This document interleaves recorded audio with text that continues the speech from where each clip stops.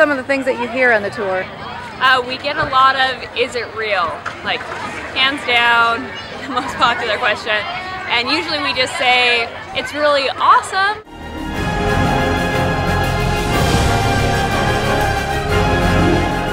It's basically like a big walk-in closet. We have a couple bikes, lots of promotion material, our clothes, luggage. There's like stairs that go down into it. And I hear you're going to visit the world's largest ketchup bottle next? We are. Where's that? I don't know where it is. Do you know where the ketchup bottle is?